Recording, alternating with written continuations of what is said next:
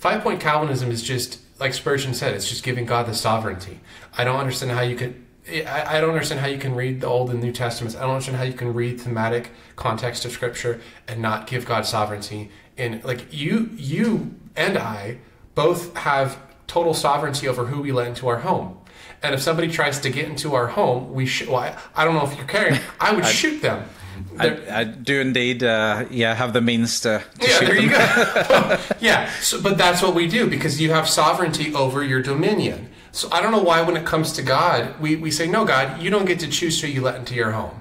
Like what? I mean, Vadi Bakum, the Reformed theologian, he has this great sermon, this great little soundbite where he says, Arminian semi-Pelagian theology, they pose it as God's just tossed out the life preserver and you just have to swim over to it and grab it. And it's just there and you've got to grab it. And he says, like, dead men don't swim. You were dead in your trespasses. So I'll monologue on Calvinism forever. It's just, to me, I read Scripture and I think you have to be just blindfolded to get anywhere but, at the very least, to a point of like 4-point Lutheranism. Because everyone always gets hung up on people going to hell, and I understand. Yeah, so I'm not actually familiar with 4 points. So which point do they ditch? Oh, well, limited atonement. They always get a problem with limited atonement. I think that's where I first reached out to you, is whenever you did the one on limited atonement, or I said that I was interested in that because I think that is the one that seems the least nice. If there was one that was not nice, it's the idea 100%. That it's because Jesus didn't die for everyone. Well, I'm like, if he did die specifically for everyone, then why isn't everyone saved? That's all that means to me, is that it's whether it's an effectual grace that it applies to everybody, or whether it's to give people the opportunity, and it's kind of...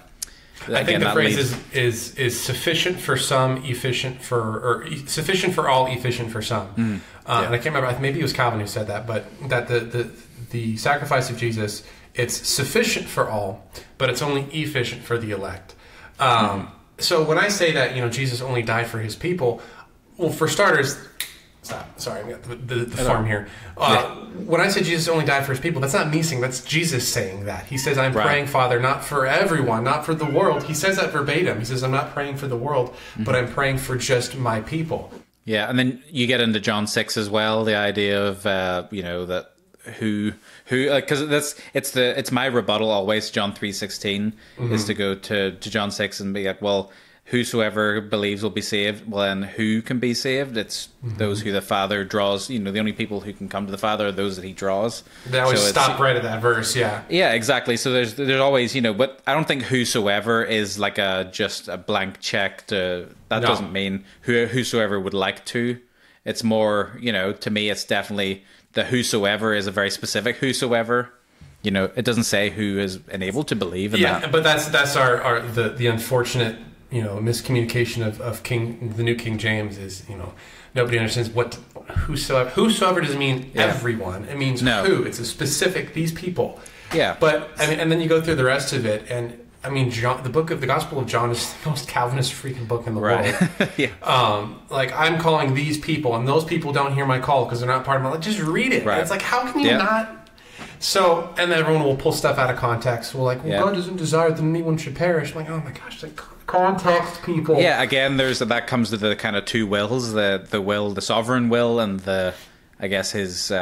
I can't remember what the official terms are, but the sovereign will, the effectual will, the perfect will. Yeah. But I mean, even in that verse, so that's one. I've heard that take on that verse, that passage. I think it's from Peter. I've heard that take. My take on it is like he's talking to his people. He's not talking to everyone. And when he's talking about perishing, he's talking about corporeal, physical perishing, because the Bible makes a distinction between physical death and spiritual death.